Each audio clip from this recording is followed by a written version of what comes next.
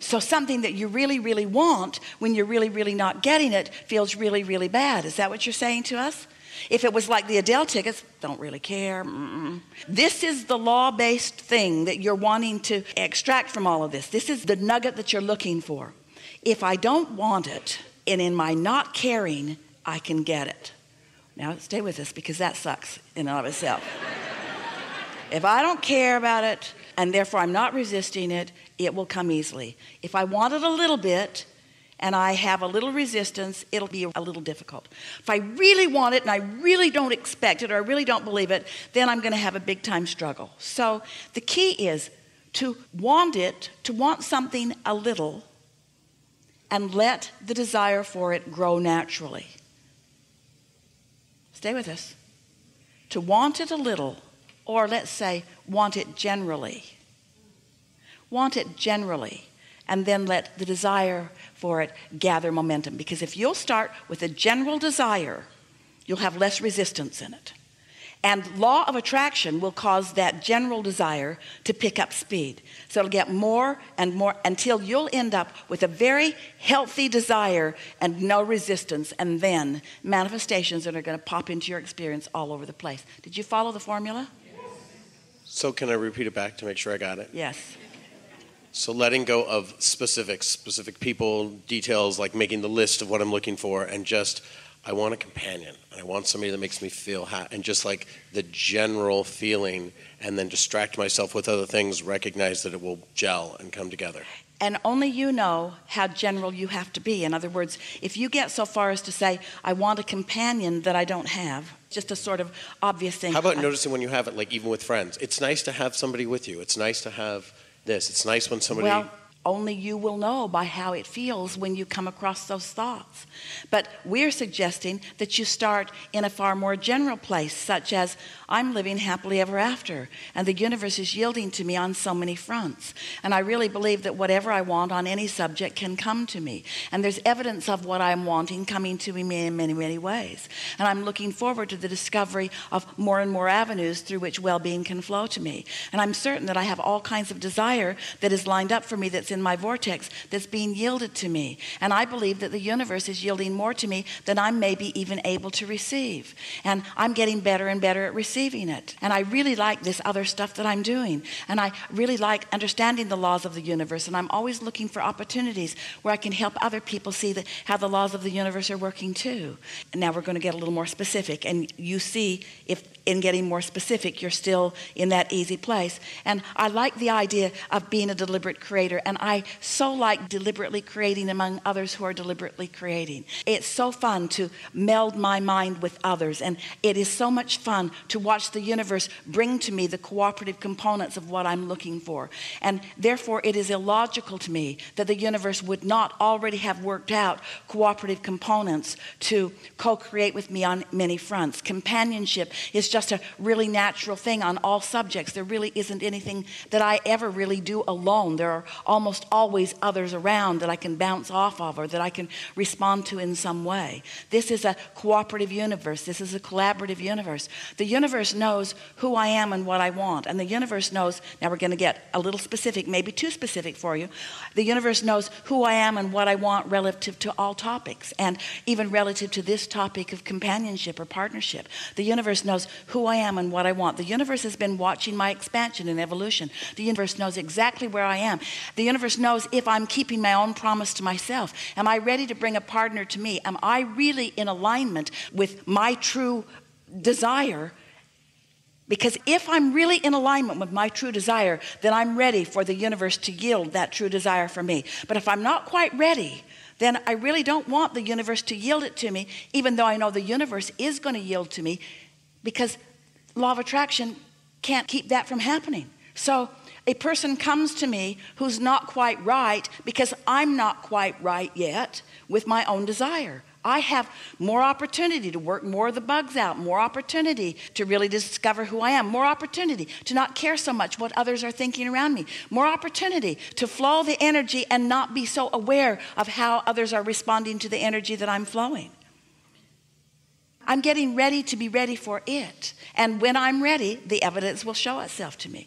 I appreciate how the universe brings me an exact replica of whatever I've got going on vibrationally so that I can see it, so that I can take the hit of it, so that I can feel the disappointment of it, so that I can take the bounce of it, so that I can launch the rocket of it, so that I can begin again becoming more specific from a very beginning place of generality. So, we're going to make a very strong statement. You can't get there from there. Now stay with us. You can't get there from there. You can't get to a manifestation of something that you've got lots of resistance to. You can't get there from there. Just stay with us for a minute, because it's not like the things we usually say to you, because we usually say you can be or do or have anything. But we're saying this to you because we want you to sharpen your skills of creation, because you're ready to do that. You can't get there from there. What do you mean, Abraham? You can't get to that manifestation that you want given the vibration that you're offering. Oh.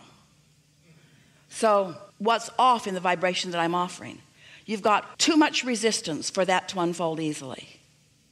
Well, what do I do about the resistance? Should I work harder? Should I think about it more? No, that will make the resistance more. What should I do? Get off the subject. Get off the subject. That will make the resistance less. You see, if you get it, and we're going to ask you if you do you believe that your vortex exists? Do you believe that there's a vibrational version already queued up for you? Do you believe that universal forces are arranging circumstances and events, and that the cooperative components are all lined up for you? So if you believe that, then what is the piece that you've got to do? You've got to allow it. You've got to get yourself in the receiving mode, which means you got to be happy anyway. You got to be lighter about it. Well, how do you be light about something that you're heavy about? Don't think about it for a while, and it will dissipate. And then next time you think about it in more general terms. It's like the movie that our friend was talking about. You have to reestablish your own communication between you and your inner being. And your inner being is not speaking to you in words. We sort of distort that when we're talking to you with all of these words. In fact, sometimes the words are so much it's like a hair blowing back experience for you. You'd be better off not even listening to all of these words. Your inner being is not speaking to you in words. Your inner being is offering blocks of thought which you are translating into impulses, into memories, into thoughts, you see. Is it safe to go back to the memories that were happy? Like, does that generate where you're thinking that's like just wipe it all away? Do you feel how reluctant you are to let go of what you've been doing that isn't working? Well, that I thought did work. I mean, I remembered this, and then somebody came, but then they went away.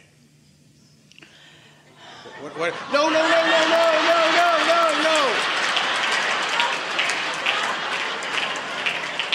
They did come. You see, what they just reflected back to you, they just channeled their own inner beings. And what they reflected back to you is what you're doing vibrationally. It doesn't matter what the words or the actions are. They reflected back to you the mood. You got to get over being disappointed before you can start the momentum toward what you want.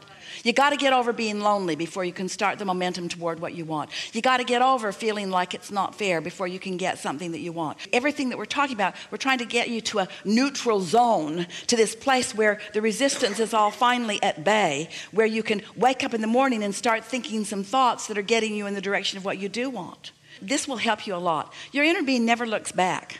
So your inner being is not trying to mine anything that went anyway before in order to give you something now. Your inner being's not looking back. Your inner being's only looking forward. And so when you look back, it's almost always a minefield. Almost always. Okay, so really just wipe everything and go neutral. But even in the wiping of it, can you feel that the wiping of it is an action that doesn't wipe it? It shines a light on it. I'm going to wipe that out. What? That. I'm wiping it out. I'm not going to think about it anymore. I'm not going to think about that anymore. Oh. You've got to change the subject. You got to change the subject. The subject has to be your happiness, not a relationship that you think is the path to your happiness. The subject is happiness. And there's happiness in so many subjects. Okay. Let's see. Just got to be happy, not happy with this ulterior motive. I want to be happy, universe, with a person. I'm happy, and so much of my life is working out. So much of my life is working out. We believe that. It's easy to have a life that's working out and to once again get hooked on conditions. And so these conditions make me happy and that one doesn't. And so you're still kind of stepping back into some conditional living. All conditional living means is trying to fast forward into a manifestation to examine the conditions. Unconditional living, unconditional love, unconditional life is going for the emotion and never mind the way it's going to manifest. You just know it's going to be good when it does. So you were right when you said to us, so just think about happiness and think about how it feels to be appreciated and think about how it feels to appreciate. But there is so much in this world that you can appreciate. Do you know when you are in a nose-to-nose love affair with the love of your life and you think that what's happening is that person is loving you, what's really going on is you are loving that person. What's really going on is you are finding endless things about that person that your inner being agrees with. So it's just constant focusing yourself into alignment and using that person as the excuse. And you know, you could use 100 people and their best qualities to do exactly the same thing. And you could let those 100 people help you tune to what you want. And then someone who holds all of those manifested already or potential to manifest qualities that you have trained yourself to be active in your vibration make their way into your experience. It's just such a lovely thing. You know why we want this manifestation for you? Because it's so delicious. Because the misses and the hits are all part of the process. When something works a little, you come to understand creation even more. When something doesn't work, you come to understand creation even more. And once this gets rolling, you'll never, ever again doubt that you can be or do or have anything that you want. That's just a giving. It's just this sort of cat and mouse game that you begin playing with the universe in discovering your own readiness for when it's going to happen, you see. It's inevitable that it's going to happen. Are you taking away from this yet the feeling that there's just no reason not to be happy? That you could get good enough at it that there's just no reason not to be happy? That doesn't feel so far-fetched to you. And do you know how remarkable that is? Do you feel how far you've come just in this conglomeration of conversation that we've had together, just in these few short minutes that we've been together today? And right now, more than ever before, you believe in happiness. You believe in your ability to align with what your inner being knows you want about everything. Talk about 3 wishes. Talk about endless goods flowing towards you and experiences. There's no reason for you ever to be disappointed. That is the distortion of all distortions. And it's not for any reason other than your ability to focus right now. And your ability to focus right now must not ever again be because you're focused on manifestations. That's not going to fly with you ever again. That doesn't cut it. Because that manifestation can change right now. Never again complain about a manifestation that is not pleasing to you because they are changeable by you now. So that's like saying, I don't like what I'm creating. I'm disappointed in what I'm creating, not in what happened.